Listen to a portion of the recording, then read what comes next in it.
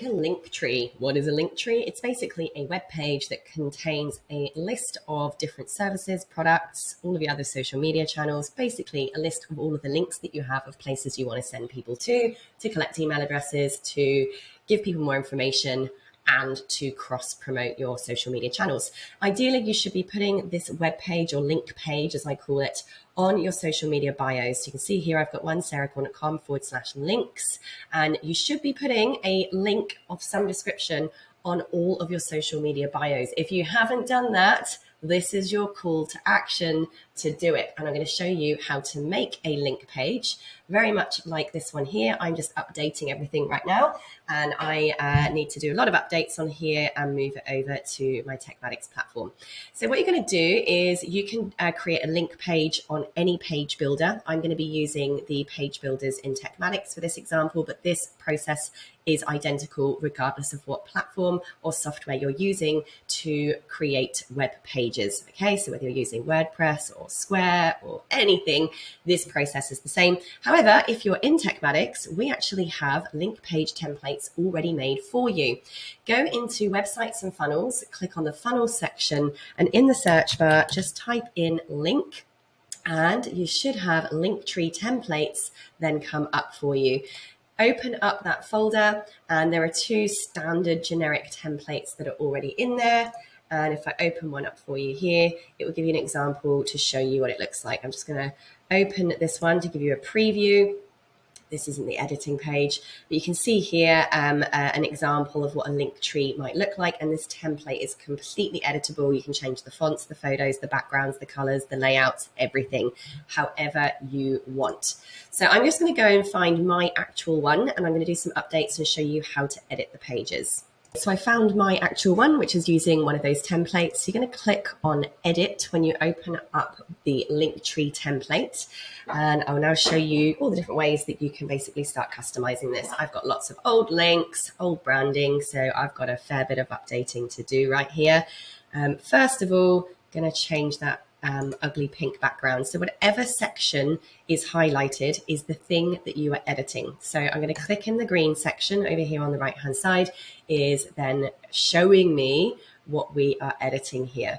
So you can change the background colors. You can add images to the background if you wanted to. Over in the advanced section, you can see there's all different ways of adding in borders. Like if I was to add a border, you know, that does that around it. If you didn't like the border, you just put no border.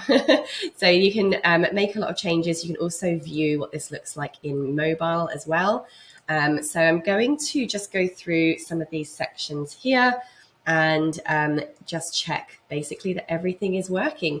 I've got an email me button. I can change the color of that by clicking on this color. And if you've got particular hex codes to use for your own branding, I'm going to click there and pop in my own custom color. Now I have got somewhere my brand colors. So I'm going to grab my hex code from my particular brand, and I'm going to pop my hex code color in there. Press add color. Boom, that's my actual branding. Actually, let's get rid of that gross background right now. So you can see here that the background we've got is an image, because it's clicked, image is clicked on, and it says background media. BG means background media. So to get rid of that background, I'm just going to highlight that and press delete. And you can see there now that background has disappeared.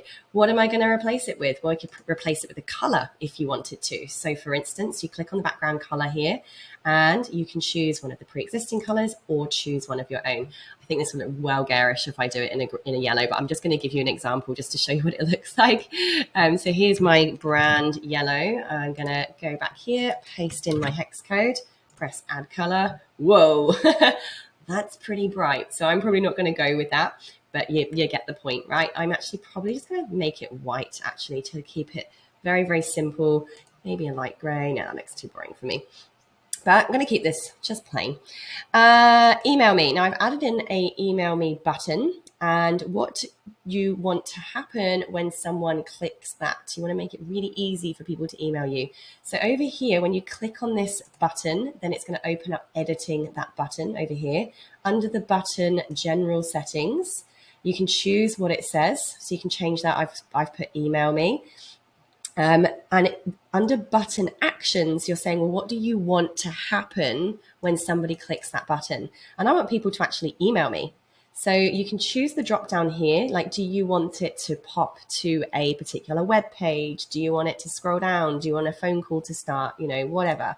I'm choosing send to an email address, and that's the email address I want people to contact me on. So when they click that, it will basically open up their whatever email system they're using and open up a new email. So make it really nice and easy. Now here, I've added in a form as an example. You can create forms inside the forms area in your Techmatics account, and you can embed these forms into your link page. So again, that might be one way people contact you. This might be another. So I could add here, you know, join my email community or get my free training. Over in the plus button here, this is where we can add different elements, right? So I could grab this, drop this text line here and type in, you can actually just edit it right on here. Get free course creation and business training. Okay. Now, as you can see, that text is really close to the button above. It looks a bit ugly. So we're going to click in this text area and we can again edit all of this as well. The first thing we've got is what's called the, oh, where's the padding gone?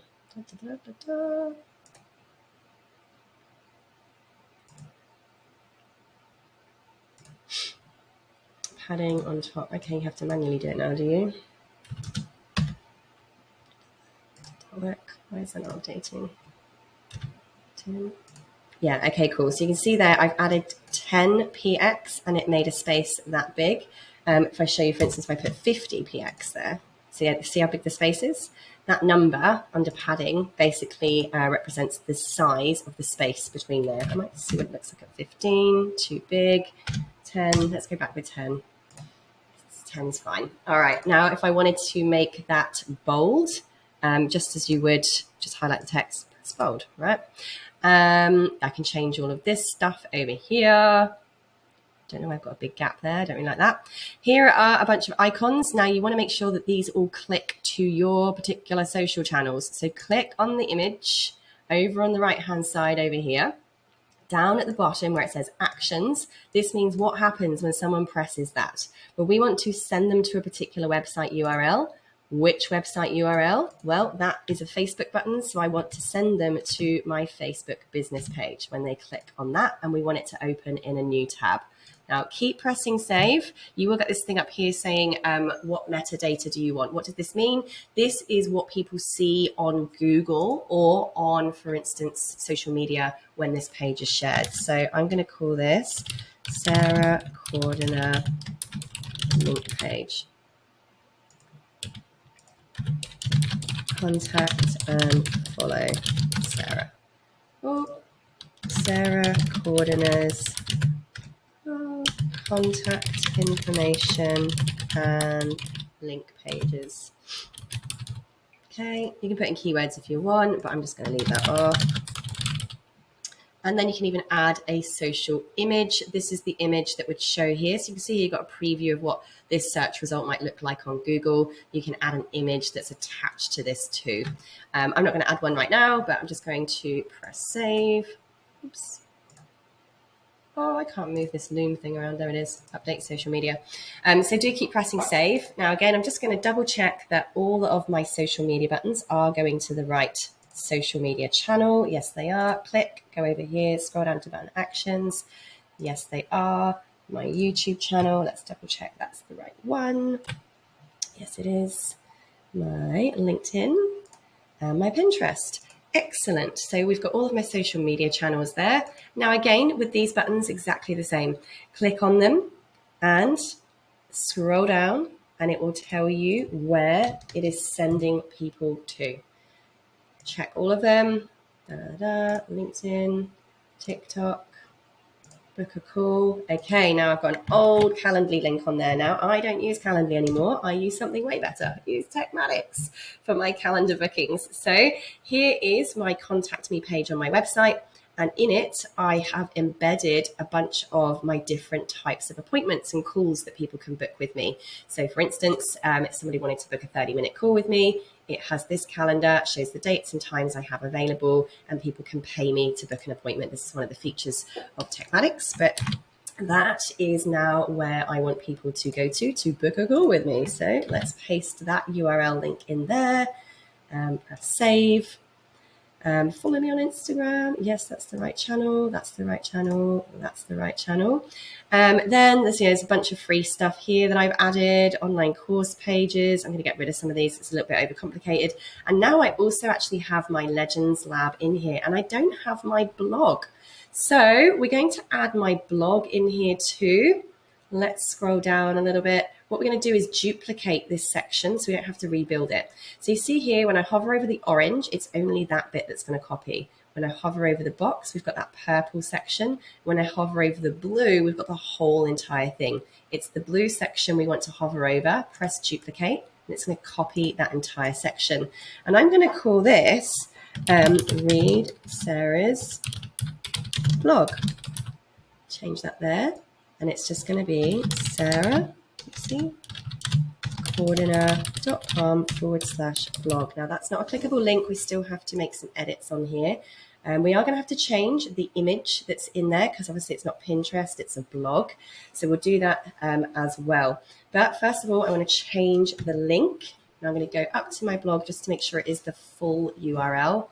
Up to my blog, grab that full URL over there, and paste it in the website section right there. Let's press save, always save, always save. This is a web-based builder, and like all web-based builders, WordPress, Beaver Builder, Theme Builder, Square, all of them, right? They're web-based. If your internet drops out, whatever you've done, if you haven't pressed save, you can lose it. Right, this isn't a Techmatics thing, it's an every web-based platform thing.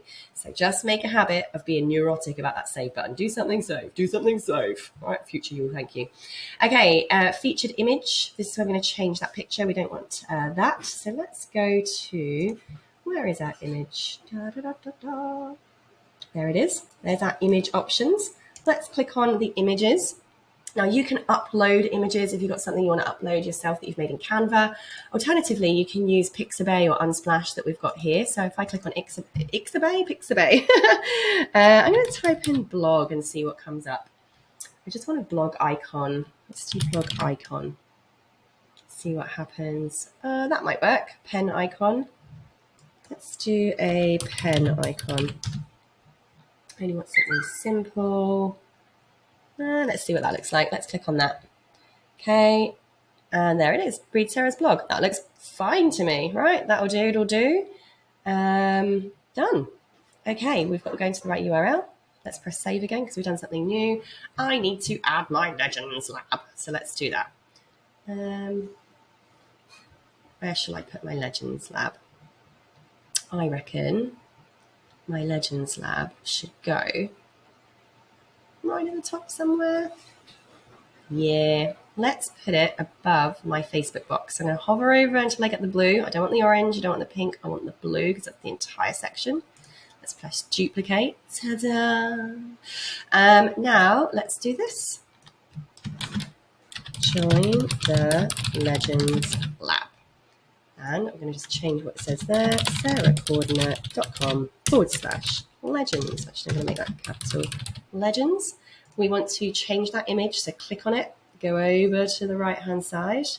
I'm going to upload my own image this time. Have I got a Legends Lab photo in here? No, I don't. So let's upload a file. I've got my Legends Lab image there, so that's going to just upload for a second down the bottom, and voila, double click it. And now that image will come over. Ta-da! Now I've got to make the text right over here. So I'm just going to grab my full URL, paste it in there, but it's not blog, it is Legends. Okay, and save. So now I've got all of that looking good. Shall I update my photo? Yeah, I'll do that in just a second. I'm going to actually add some more in here. Female. I'm going to update this. I'll pause this. You have to watch. I'm just doing my final checks now, and I do want to change the image on that book a call because I don't like that ugly link thing. Let's go to Unsplash and type in phone icon. That's what we want, an icon type symbol. No. Okay, do one of those.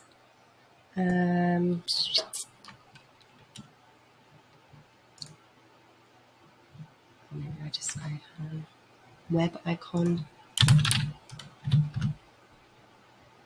Okay, let's try Pixabay. Phone icon. Oh, that's better. Looks like Pixabay is better for these more icon-y type things. I'll pick that one. That will do. Double click it and it will change. Oh, that's very small, but that'll do. Or I wonder if we can change the image size. Yeah, we can. Cool. So just keep pressing width upwards until you're happy. Let's do height. Is that the biggest it goes? I think that is the biggest it goes. Let's keep going like this.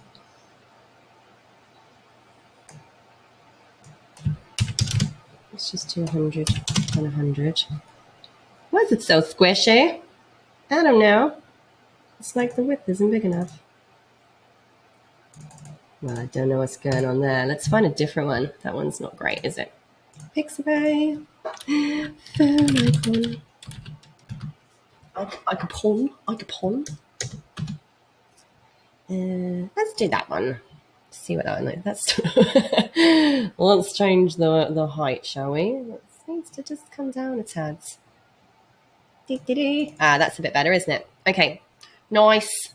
And just checking it goes to the right link. Sarah's page. Done. Save, baby.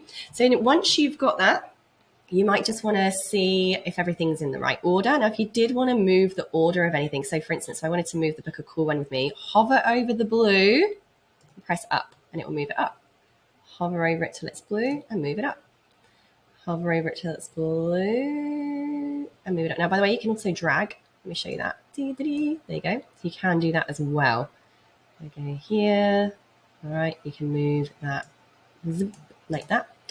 I've also got my blog one. I think I might move that because I actually had some people go, I love reading your blog. Let's move that up. Drag and drop. It'd help if I made this whole page a little bit smaller, but then you wouldn't be able to see it. So I've got it nice and big. Okay, I'm going to put that sort of underneath my YouTube. There we go. Okay, if you are happy with that, you're going to press save first of all. I might also update this photograph. Actually, let me show you how I do that. I'm going to take you into Canva. That's kind of how I do all of these, canva.com. Now from there, let's open up create a new design. I'm going to do, I think a social media image size would be fine, which is 1080 by 1080, but just type in social media size, use that as your template. And I am going to, first of all, add in a photograph of my face, which is somewhere. Might be this one. There we go. So we've got some pictures. I take all of these guys on my phone using the selfie timer. So you don't need any fancy photography. Of course it helps, but let me just pick one that I did yesterday. Trying to find one. A bit of vanity going on here. I'm just going to pick a fun one because, you know, that's me. So you're going to click on your photo, press edit photo, click background remover. And that will do exactly what you think it's going to do. Ta-da! All right, then we've got our background. Click on the background area. And I've got my branding colors there. Whoa, again, it's pretty bright, but hey, screw it. Let's do it. Okay, so there we have it. There she is, Mad Woman. Press download and download. Alrighty, now I can go back and see what that looks like. Click on the image, go over to your image options, upload from media library, upload a photo, pick the one you've just done. And ta-da! Let's see what that looks like. Yay, that's way more fun. That's so much more me. Okay, save. There we have it. And finally, press publish. It will ask you if you want to update the meta description again. You can just press save or cancel on the meta description. And now that's ready. So now what you can do is attach this particular funnel page to your domain. Couple of ways that you can do that. What I'm going to do here is just show you where that is. So we're inside our funnels. We're inside your particular link tree. Okay, you've got steps, stats, sales, settings. Okay, and you've also got publishing over here.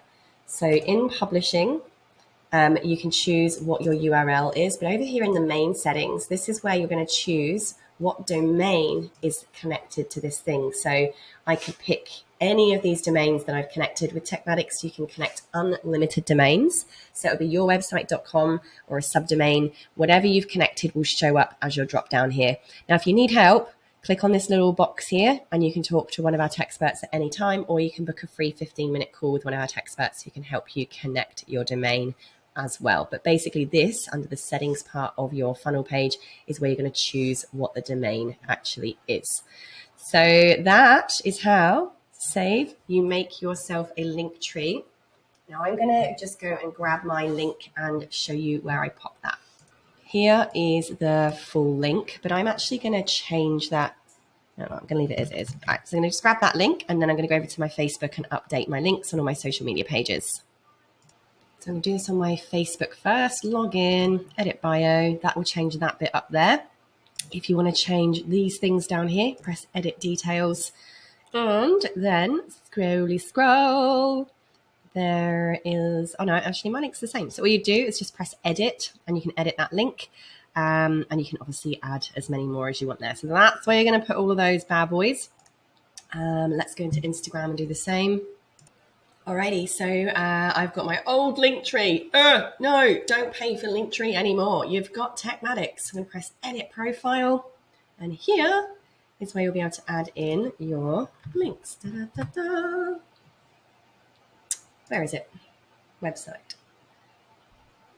Oh, it's only available on mobile. All right, just going to go and pull up the mobile phone. All right, let me show you my phone. So I'm going to go into my Instagram account here. Got to be by mobile. Click on your profile and edit profile. You see here, so it's hard to show you, but edit profile. And from here, you've got links. And you see there, I've got that link tree. Go away, LinkTree. We don't need you anymore. So I'm just going to delete that. Bye. We got Techmatics now. And what's that? You can put a title too. Actually, I'm not going to put a title. I just think that's too much text. There we go. So now I've got Sarah's links. Cool. You can even add other external links in there as well. Like it. All right. So there you go. We've done that. Of course, you're just basically going to go and do that on every single bio that you have. So now when someone goes to your bio and they're checking you out, they're like, who's this hot, amazing, sexy woman, right? And they're going to click on your little link there and ta-ta, let's see what it looks like on mobile. There it is. There's the link tree we just made. And they're going to go, oh, look at her. She looks fun. And then you've got all that amazing stuff about you. You can email me. Let me show you what happens when I press email me. And it will say, da-da-da, continue. Bing! Opens up the email app. How cool is that? That, my dear friends, is how you do a link tree. Got any questions? Let me know. Happy to hack in.